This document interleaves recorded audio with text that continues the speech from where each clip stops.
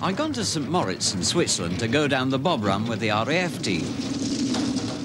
I actually managed to go with them on the trip to St Moritz. I thought, looking at it, I'm glad I'm not doing this, but, you know, John was up for it, and a really nice RAF team who were taking him on board. My driver was John Blockey. John was giving me the ride of a lifetime. We shot round every corner perfectly and got our speed up to around 90 miles an hour.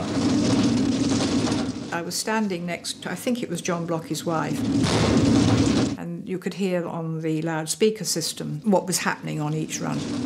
But we didn't know that ahead of us there was a hole in the ice wall, and by 1,000,000 to 1 chance, we hit it.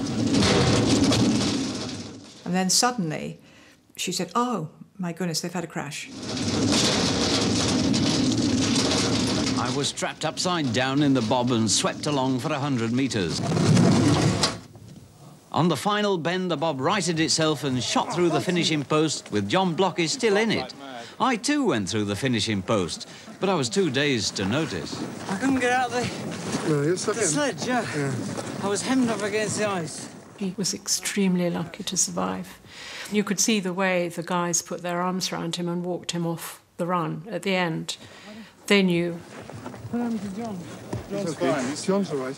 I thought, oh, God, this could be major. But no, he was lucky. I mean, you know, he just got really badly bruised.